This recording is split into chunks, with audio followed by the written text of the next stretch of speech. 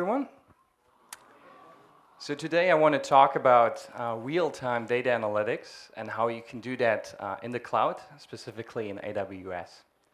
Now, before I wanted to get started with that, I wanted to mention I'm always excited to be at open source conferences. And one of the reasons for that is that we talk about free software. And I wanted to quote Richard Stallman. Some of you might know him. He's a funny-looking guy with a long beard. He's founder of the Free Software Foundation and also the GNU project. And he said something that I find very interesting, and I just quote him on that one, which is when we speak of free software, we are referring to freedom and not price. And this is a really important matter, because when it's open source, that doesn't mean it's cheap or free. What really matters is that we're free to look at the code, that we're free to change what we can do with that piece of software. That is why we're looking at open source. Now, on that matter, how does open source actually fit into the data analytics space? And some of you might be familiar with it. There's a yellow little elephant called Hadoop, which is an open source project.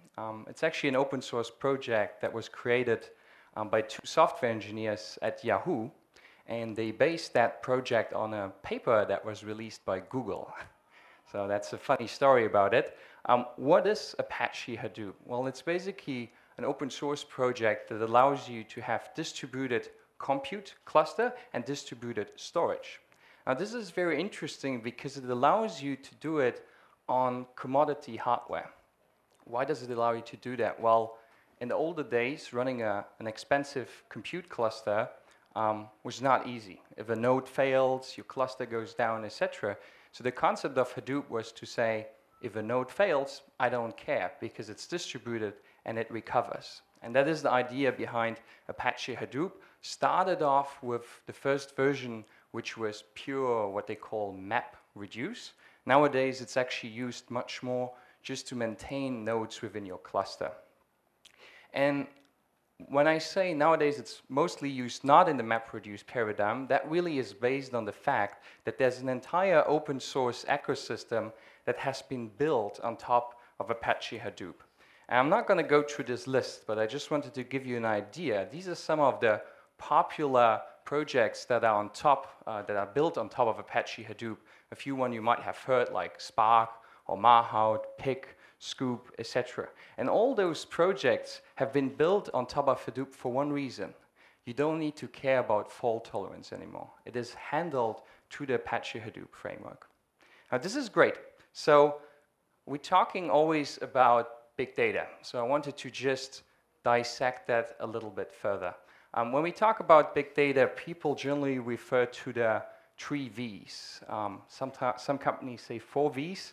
The overall standard is 3 Vs, which stands for volume, velocity, and variety. Well, what does that mean? We generally create more and more data at a higher, faster frequency, at a faster pace. And the data that we're creating or that we're storing is not just, in the older days, it used to be database tables. Now it can be anything from a JSON format to some IoT sensor device that is sensing some data points that get streamed in. So we have lots of different data that we're now managing. I wanted to back that up with one little slide.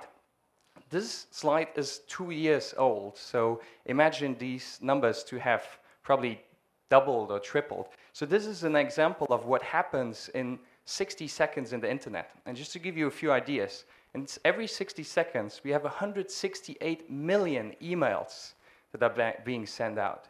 We have over 500,000, 695,000 Facebook status updates every 60 seconds. Other interesting things, 1,700 downloads of Firefox every 60 seconds. Quite impressive. And another one, which I think really goes into the big data space, because we talk about large volumes, YouTube. Every 60 seconds, over 600 new videos that gets uploaded and transcoded. That is why we're referring to it as big data.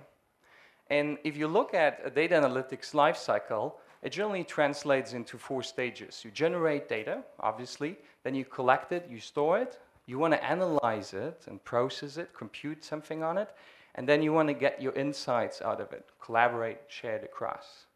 Now, probably everybody has a smartphone in his pocket and a tablet at home and a laptop on the desk and maybe some other IoT devices, which really creates the big data problem because we got more and more devices. It's lower in cost to produce data. These days, you easily have a 100 megabit internet connection where you can push lots of data through. In the older days, you had to dial up on a modem. So that creates a very high throughput in data generation. But the problem that we had in the older days still exists. When it comes to storing data, when it comes to computing data, there was not much difference. We're still highly constrained in doing so. What do I mean with that? Let's have a little bit of a look how cloud computing providers such as Amazon Web Services can actually help remove some of those constraints. So if you look at big data, you break it down. First of all, okay, we understand it's big, it's massive data sets. Well, if you run on a cloud provider, you generally have unlimited amount of capacity. So AWS doesn't restrict you in terms of storage, in terms of compute that you require, and you can request it at any point in time. And that brings me to the point of how does data analytics generally work? Sometimes I talk to customers and they say, okay, I want to create this big data project, and when I'm done, then I get all the insights. As a matter of fact, it's not like that. You produce something, you try it out, you realize it's not good, you refine it, you keep on refining it. It's an experimental nature of what you're doing. And you also want to have an underlying infrastructure that allows you to do that. In a cloud environment, you have on-demand infrastructure. I need 1,000 servers to simulate something for an hour, I can do it, and later I just throw it away. The other part is, especially in the internet days, something goes viral and you suddenly have a massive amount of traffic going against your system. This happens all the time, and I'll give you a few examples later on. Again, here, if you have a scalable infrastructure where you say within minutes I can scale up to any kind of capacity, then that's great. And AWS is designed in exactly that manner. We are happy to have this variable kind of peak loads, valleys, and peaks, etc. Another thing which really goes into the variety part of big data is that you have different formats: structured, unstructured data, JSON format, some comma-separated files, etc. You generally want to have tools and services. Whoops, that was one click to create.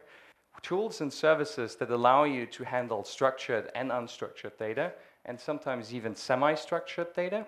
And also, and this is where I want to head towards to, stream data, if you stream in data and operate on it.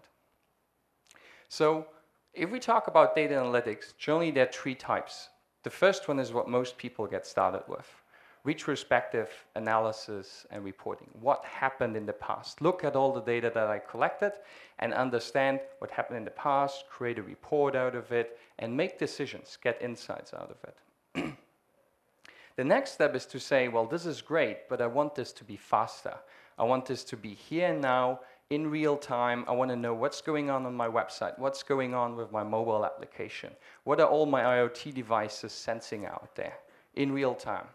And then out of that, the next step is to say, now I know what happened in the past, I know what happens now, I want to know what happens in the future. And that is the predictive space, the machine learning space that allows you to enable smart applications and predict things before they happen. Now, what we're going to talk about today is the here and now, the real-time dashboard, and how we do that. Now, first of all, when I say real-time, what do I mean with real-time? And I want to quote the CTO of Silicon Valley Data Science. His name is John Eckert, and he said, "There's no such thing as real-time, there's only near real-time." And typically when people talk about real-time, what they actually mean is architectures that allow you to respond to data without persisting it to a database first. And this is really important because we need to understand what real-time means. So what does it really mean? Well, it means that you want to have the ability to process large amounts of data as they arrive into your environment. So roughly speaking, this means you want to process data in the present rather than in the future. The future is not good, that is too slow. But what is the present? I give you a few examples.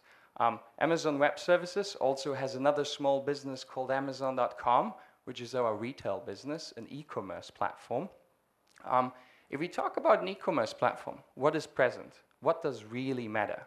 Well, the attention span of my customer. If it takes me 1 second to process it, that's still fine, because people don't really click in milliseconds through your website. They look at something, they click on it, they read through it, they make a decision, they click at the next thing. That is what is real time for you. You can easily take a few seconds to process it. What about an options trader? I'm actually based in Hong Kong. There are lots of options traders there, people who create clever algorithms to do arbitrage in the financial markets. Here, we often talk about milliseconds. If I don't buy and sell that option quick enough, I might lose a lot of money. Think about in the military space, if you have a guided missile that we send out, here sometimes microseconds can make a difference. So the present is defined by your use case, what you're doing. Don't just always think real time needs to be as fast as possible. No, it doesn't. It just needs to be as fast to what you require for your use case. And as a matter of fact, most of you are probably in the space where e-commerce would sit, where you say, real time for me means a few seconds response time. Now, what is the solution to that? Generally, you want to have what is referred to as a stream processing event engine, or sometimes also referred to as stream storage, which allows you to process data as it comes in. So you plug in your applications into that stream storage before you even persist it into a database. So what do we expect from such real-time data streams, from such a stream storage? Generally, you expect a few things. You want it to be highly available, always there, scalable to any kind of amount of people that are using it. You want it to be fault tolerant. You don't want to lose data. And you want it to be durable, at least temporarily, long enough for you to interact with that data. Now, if you do that at a large scale, you'll find that, well, you need to build a lot of data centers for that. You will have server infrastructure that needs to scale at a very quick pace. You probably need some global load balancer if you actually have an application that spans globally. And that's obviously a lot of heavy lift and shift. You don't want to do that. And this is the reason why a cloud service provider like Amazon Web Services is interesting, because we provide you that global infrastructure for you to consume at any point in time. So we got 11 regions across the world. You see them here on the map, and we continuously expand on those regions. The latest ones are Frankfurt in Germany and Beijing in China. We also have an interesting concept here, which is called availability zones. An availability zone is a cluster of data centers within a region. So if you look at a region, let's say Tokyo, for example, within the Tokyo region, we got 3 availability zones. Now, those availability zones are clusters of data centers that are on separate power grids, separate network connectivity, separate tier 1 internet service providers that we peer and are connected with. What that means is if you run an application that runs in multiple of those availability zones, you have a highly available application. Because even if a complete data center fails, if a complete power grid goes down, it would only affect one of those availability zones. And that's quite useful when we talk about scalability, when we talk about fault tolerance of such a stream storage. In addition to that, also 53 edge locations as network entry points for your stream storage, including content delivery and DNS resolution. So let's dissect this a little bit further. When we talk about Amazon Web Services, some of you might say, well, it's cloud, but why do we call it web services? Well, because everything is an API, a RESTful API within Amazon Web Services. Everything can be addressed programmatically and through the help of software development kits like SDKs. Everything sits on top of that global infrastructure, that green bar that you see here, the regions, the availability zones. Obviously, a certain security layer in between that allows you to control access, know what's going on within your services, audit them. And then on top of that, we built the value app. This is what you should be interested in terms of core and platform services. Core services, think virtual servers, databases, storage components, networking components. But the more interesting part is platform services that add value straight away without you needing to manage a server, for example. These are the platform services. And here specifically, we got the analytics space. And this is what I want to dive into today. So let's try to simplify big data a little bit with AWS. Again, what is big data? What is data analytics? Over a period of time, we have an influx of data and we want to answer questions. In between, there are different phases. The ingest phase, get data into your system, store it, process it, and then visualize it, get your insights out of that data. If you map that out into kind of open source projects and services that Amazon would offer, it would look like this. So in the ingest phase, we have open source tools like Flume, FluentD, Log4j that allows you to rotate your log files into a storage environment. We also got specific services like Amazon Mobile Analytics that can be included in your mobile app to collect all the information, what's going on. Eventually, you're then going to store it. And when you store data, there are different kind of storage environments and systems. And this depends on things like data complexity and data temperature, what you're going to choose. In this scenario, you generally have databases, so relational databases like Amazon RDS, NoSQL, non-relational databases like Amazon DynamoDB, things like Amazon S3, which is a object storage where you can put in your data and you can scale to any amount of capacity here. Kinesis, which is our real-time event processing stream, and I'm going to demo that in just a bit. Search indexes or even archival services. Eventually, you then want to process your data. So here we talk about things like Hadoop. So in Amazon, this would be EMR, Elastic MapReduce. Redshift, which is a data warehouse, so you can talk to it in SQL language. Go up to petabyte scale of data. Very interesting one, Amazon Lambda. I'm going to talk about that in just a bit. It's basically a new compute service that we have. And eventually, you then want to visualize that data. So here you want to leverage on some open source tools. Pentaho is an interesting one. Kibana, I'm going to demonstrate that in just a bit. All visualization libraries like D3. And also a little call out here. The first icon is the AWS Marketplace. So if you run something on AWS, we have something called Marketplace, which allows you to, with a click of a button, have software pre-installed onto your service. In addition to that, if it's a commercial product, because sometimes we still need to use commercial products, that you even get those software licenses at an hourly rate. So that's quite attractive if you want to try a commercial product without buying that yearly expensive license. Now let's try to zoom in a little bit. So let's start with the ingest phase. How do you get started? Most of you run web servers, application servers, and most of you collect log files, or at least their server does. Now what do we do with those log files? We generally need to log rotate them somewhere in a central space. One tool that can really help here is called FluentD, which is an open source data collector. So it can go into multiple of data sources, so think any kind of logs like app logs, syslogs, etc., or even integration like Twitter, for example. And then it can move that to a central storage space. That central storage space can be something like an Elasticsearch appliance, or it can also be something like a service from Amazon. So we have direct integration into our storage service called S3, and also into our real-time processing engine called Kinesis. If I want to log rotate log files into a storage service, it would be as simple as this little source code that you see here, where I take Apache log files, and I basically just rotate them into an S3 bucket. FluentD does the rest for me, right? So you can have many different servers, and they all log rotate back into that S3 bucket. Great open source project. You find it on github.com/fluent/FluentD, which is the FluentD demo. Now, how about stream storage? Amazon Kinesis is an interesting service here. So what it does is it gives you a service that has distributed streams that scale to virtually any amount of capacity and throughput that you want to have that goes through that stream. This can be millions of events per second. No problem, Kinesis can handle that.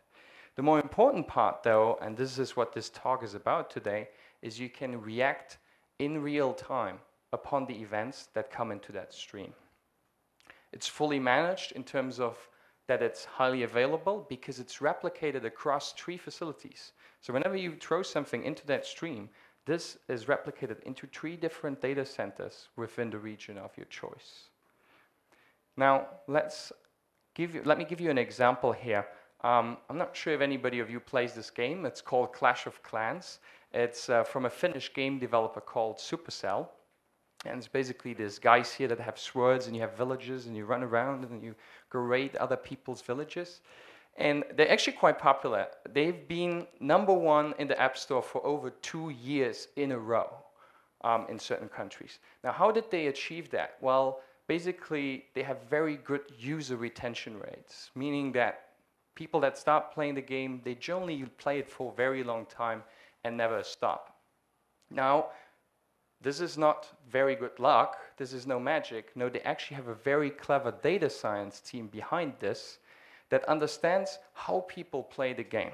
So what they do is, whenever you play that game, you touch the character, you move him around, all these events are sent into an Amazon Kinesis stream. Now they archive all that data and they run models on top of it. And they created a model that allows you to understand churn rates, so on a churn likelihood. How likely is a user that he stops playing the game? And they found that if you do certain actions, if you go to this village and you do that, then you do that, then you're more likely to stop playing the game. So how are they using Amazon Kinesis? Well, all the events that are being streamed into the Kinesis stream, they evaluate it against their model that they created. And they then predict a likelihood of churn, a value between 0 and 1, which defines he's very likely to stop playing the game, or he's not, he continues to play the game. If he's very likely to stop playing that game, what they do is they send a free goodie back to the end user, a free new sword, a free new helmet, a free new character. And that's funny because if you play that game and you suddenly get something new, you're like, oh, that's interesting. Let me continue to play a little bit, right? So a great way to keep your users on the platform. When I said big data, just to give you a bit of an idea, this game alone is creating 4 terabytes of log data every day just on this in-game events, which they push through their Kinesis stream. You would say this is a lot of data. Is this really worth it? Yes, it is, because if you keep your users on a platform and you're a gaming company, every user counts because he's the one who's driving your revenue. Now, how does it work? Well, it's a stream you can ingest from multiple sources. Remember, everything is an API, so you can use RESTful APIs, HTTP posts, you can use software development kits, you can use some open source tools like Flume, Fluentd, which we talked about, and we also give you some producer libraries to allow to ingest data. Behind that, you can then put your algorithms, your aggregation, your metric extractions. And I'm going to show a demo on where we do this with a live Twitter feed to aggregate hashtags. So let's stay tuned on that part. By the way, all the AWS integrators, connectors, SDKs, we share them open source under Apache License 2.0. So you find them in AWS Labs, so github.com/AWS Labs. Highly recommended if you're an Amazon user. You find lots of interesting stuff there, including some of those connectors I'm going to demonstrate. Now, when we talk about processing, another very interesting project is called Apache Spark. Became really popular because it's an in-memory analytics data cluster, much faster than traditional Hadoop MapReduce. Why? Because it has something that is called RDD, Resilient Distributed Data Sets, which basically allows you to build up a cluster completely in memory and do your calculation. Very fast, cost-effective, and fault-tolerant. As a matter of fact, if we talk about Amazon Kinesis, Apache Spark streaming can directly read from that Kinesis stream to understand what's going on. Give you an idea how easy that can look like. You do something like Kinesis utils, you look at the stream, you just give the name, and then you could say, well, filter all the incoming events, filter those which have open source, and do that in a window period of every 5 seconds to aggregate them, to understand, oh, who's tweeting about open source, for example. With one command line, we got it done through such a great open source project. Spark, very interesting, a big favorite of myself. So how about processing though? There's a service that we recently launched about half a year ago, which is called Amazon Lambda. And I wanted to highlight this to you because I think it's very interesting when we talk about doing things in real time. So what Amazon Lambda allows you to do is to say you can push your code into an Amazon Lambda function. And we do the rest for you in terms of managing the underlying infrastructure. So you don't manage code. Well, there you go. You don't manage code. You don't manage any servers. And also not security. So you wouldn't see things like this. There you go. Which is great. Because when we talk about something online, we talk about potentially massive scale that happens in very short bursts. If you build your own server infrastructure, this means that you need to build your own auto-scaling groups, you need to build your own machine images, etc. All of this is possible, but this service takes care for you of that. As a matter of fact, there's something that's much cooler. You can react upon events. So apart from only invoking that code through an API call, which is what you would expect, right? Like the web server that you're calling, you can also react upon state changes. This is interesting because if you use another service, let's say S3, which is our storage service, if you dump a log file into it, that can trigger an event change. That event change can trigger your Lambda function. That Lambda function could take the log file, aggregate it, load it into your data warehouse. Another state transition would be on your database. Somebody writes a new item into your database table, triggers a Lambda function, and you do something with it. And what we're going to try today is we can also connect it to an Amazon Kinesis stream. So whenever there's data that comes into that stream, we react upon it. What will we do? Well, we write our own code into that function. Right now, we support Java and JavaScript. And when I say it's really interesting for you, it's also for a reason of cost effectiveness. So we charge you per execution time of that code. That's a big difference. So that doesn't mean that you need to pay per hour for service that you don't use. If that function is not executed, it costs you nothing. If it's executed, you only pay for what your code is being executed for, which gives you an incentive to write effective code. In addition to that, we give you 3.2 million seconds, not milliseconds, seconds for free every month in terms of execution time. So very useful to execute code in real time. And when I say I talked about a database that could trigger such a Lambda function, another interesting service is called Amazon DynamoDB, which is basically a managed NoSQL database. NoSQL, non-relational, meaning no schema. You can put in items of different kind of formats, great for the big data space, but it's fully managed service. So you create a table and we care about the rest. So you don't need to worry about a server, you don't need to worry about scaling. Scaling generally translates into data partitioning, sharding, a lot of stuff that is actually difficult to manage that you don't want to do. So what DynamoDB does for you, it does that. This sharding, this partitioning, all of this is under the hood. You just have one table and you can write to it as much as you want. No limitations in terms of storage, no limitations in terms of throughput. You need 1 million writes per second, no problem. DynamoDB can handle it. And you are charged on that throughput. So if you don't use much, if you say I use 1 write per second, 5 writes per second, then it's very cheap. And you can change that at any point in time. So if you need 10 writes per second now and 1,000 a second later, you just tell it to DynamoDB and it scales that for you. One good example of this is Shazam. So sometimes in my free time, I appreciate, DJing around in some bars in Hong Kong. And this is a very useful tool for me because I can build up my playlists. You know Shazam? It's a cool app. You have it on your mobile phone, and then you can listen to a music that is playing, and it will tell you the name. So what I do, I go into all kinds of bars. Oh, this is good. All right. This is good. Good. Great. Now my playlist is done. So this is what Shazam is doing. It's an Israeli-based startup, and it became really, really popular. They are using DynamoDB. Just to give you an idea, they have 500,000 writes. That's 500,000 writes per second all the time on DynamoDB tables. That's the kind of scale that they're doing. And another interesting fact is during Super Bowl, which is a major American event, a lot of people are using it to listen to the songs. And they need to have an additional 200 servers just to do the fingerprinting of the song itself.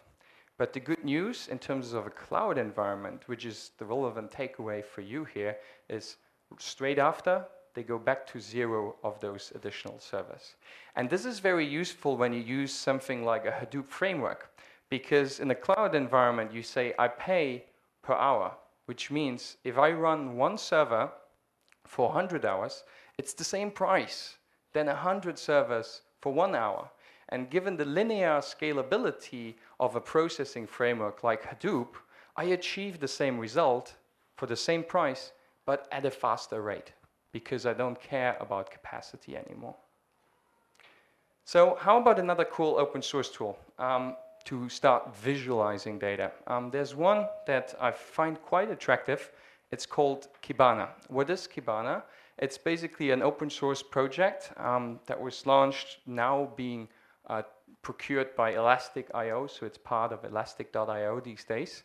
And it allows you to visualize data in a browser environment. You can build your own dashboards, you can filter within those log files that you have, and it's relatively fast. Why? Because it's using an indexing engine of your data underneath. What is that indexing engine? Open source code. It's based on Apache Lucene. And if you ever heard of Elasticsearch or Solr, S-O-L-R, they are all based on Apache Lucene, which is the indexing engine that lies underneath.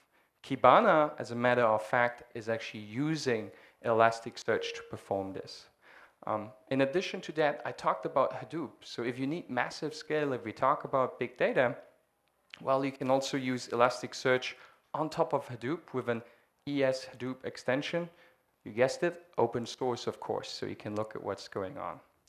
github.com/elastic/Kibana. That's where you find the tool, can contribute it to it. The current version is the 4.0 version, which looks like what you see here. So now you're going to tell me, okay, Ollie, that's a lot of nice talking and fancy words. Does that actually work? So let's try this out with a demo. So what I'm going to try to do, it's live, so if it breaks, don't blame me. I want to tap onto a Twitter stream. Twitter, this is a 2013 blog post, so probably it's much more these days. You have about 500 million tweets sent every day. I know Twitter is not that popular here in Taiwan. In the US, they love it, and they're probably generating a lot of those tweets. But why am I choosing Twitter? Because it's a perfect example of I have lots of transactions per second. As a matter of fact, Twitter has about 5,700 tweets per second in average, meaning that most of the time it might even be much higher than that. That's a lot of data that streams in. So what we're going to try to do is we're going to push that into an Amazon Kinesis stream, which is our managed stream from Amazon. Behind that, we want to react upon it. So what I'm going to do is I'm going to create a Lambda function behind that Kinesis stream. This Lambda function looks at the tweets, looks for a hashtag, and then starts aggregating that hashtag, because I want to know what people are tagging about. And then I'm going to put those hashtags into a NoSQL database. I'm going to put it into DynamoDB, where I basically just count the amount of hashtags that have been tweeted. To then, make sense out of it, I'm going to start visualizing it. For this, I'm using a JavaScript visualization library, D3GS, another open source project, really cool. And I'm going to do that in browser. So I'm going to serve up that JavaScript code from an S3 bucket, because S3 is a storage service that also allows you to have files publicly as an endpoint. So it can become your static web server for things like JavaScript. In addition to that, I have another Lambda function that taps onto the same stream and indexes it into an Elasticsearch appliance. And then I can connect Kibana to it, which allows me to visualize what's going on. So let's try this in a live demo. Is this mic working? Perfect.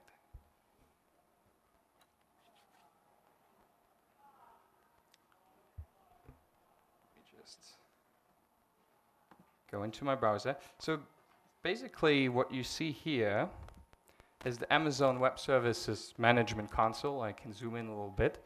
And you'll see that we have a bunch of different services, some of them which I elaborated on just now. So what we're going to try to use here is Lambda, where I'm going to write my code inside to respond upon the incoming events that have been streamed into the Kinesis live feed. So what I did, I created a Kinesis stream. I called it Twitter demo stream. And then the next thing I did, I created two Lambda functions. One which I called Twitter demo react, and one which I called Twitter demo elasticsearch. Let's have a look at one of those functions.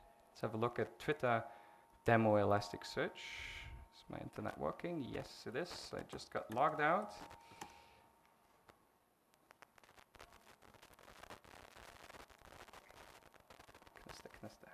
There we go. So this is the way you operate a Lambda function. You can write your code inline, or you can say I upload a zip file. What we're doing here is I created a very small function that says create a handler that looks at the incoming events, and for every event, for each records of these events, look at what's coming into that stream. In that stream, we actually have a tweet, right? Because I'm ingesting tweets in it. And then what we're going to do is we're just going to find the hashtags, which you see here. I'm filtering by hashtags, and then I'm going to index them into my Elasticsearch appliance, which you see down here. I'm putting it in, and that's it. That's basically all that my Lambda function is doing here. Now, how do I create that connection between the Kinesis stream and this Lambda function? Here under event sources, I can click and say, I want to have a new event source, and then I can look at different services here. For example, Kinesis, which is what I'm doing here. I connected this to the Kinesis stream, the Twitter demo stream, so that every time there's new tweets coming in into my Kinesis stream, this Lambda function is executed. The second function, and I'm not going to show it to you in detail now because of the sake of time, is the one that writes it into a DynamoDB table when it's counting those hashtags. Let's try if this actually works. Let me just enable the Twitter stream into Kinesis first. So what I can do in the Twitter API, I can listen to certain keywords. So I'm going to try a few things. I'm going to listen to money. Money is always good. Lots of people tweet about money. Everybody wants more money. And then maybe another one. Let's try COSCUP. That's a big challenge you're setting there. Money against COSCUP. All right, there you go. So I'm listening to those two words, and now this tweets flow into my Kinesis stream. Behind that Kinesis stream, I have these Lambda functions that look at the hashtags, push them in an Elasticsearch appliance. So what I can do is I can actually open up my Kibana tool, which is connected to that Elasticsearch appliance. And I'm just loading up the dashboard. And by now, what you should see is, there we go. There are tweets that are coming in. And I can start visualizing that in my Kibana. So I prepared a little dashboard for this. Just load that up, the tweet dashboard. So here you go. There you go. Some people tweet about money, some about COSCUP. This was pretty much expected. But it's great. It's a great example that even COSCUP can even get hashtags that people are tweeting about. Probably somebody was nice to me and just tweeted about it. But this is a great way to visualize it. And you see this is happening in real time. So if I refresh this, you see I only got 404 tweets indexed, 430 tweets indexed, 440 tweets indexed. This is happening in real time to a Kinesis stream. We see where people are coming from that are tweeting here. So US obviously being a major one here. We see that when people talk about money, Mariazzi is interesting, Aura, wealth, actor, Amazon, oh, that's interesting. That's unexpected. And you see this is a real-time demo. I had another function that indexed this also in a DynamoDB table. So let's have a look at how that would look like. So this is actually a website on S3 that has the JavaScript that talks to DynamoDB to get in those tweets and then starts visualizing it in D3GS. So let's look at money and see how that would look like. Here we go. Money is coming in. Starting feet.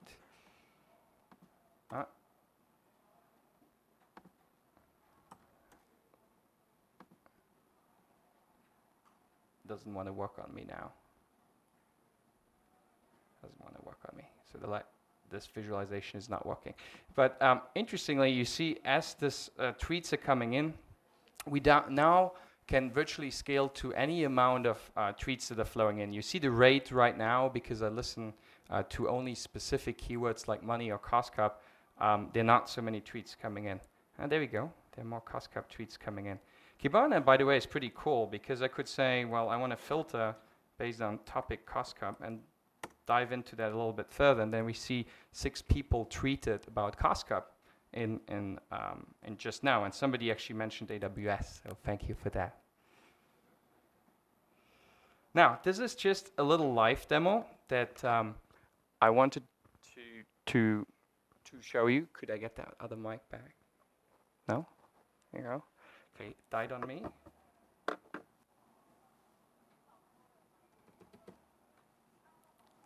All right, I think my laptop died, so that's a perfect live demo, or something doesn't work right. So what I wanted to leave you with today is a few things.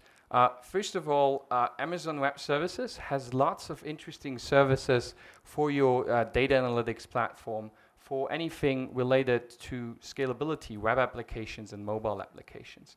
A lot of those services are specifically designed for a very interesting use case. So don't go out and just do virtual servers and do it all yourself. Sometimes it makes sense to use a managed service. As a matter of fact, and this is the reason we like to target open source conferences, most of those services are based on open source technology on the underlying layer.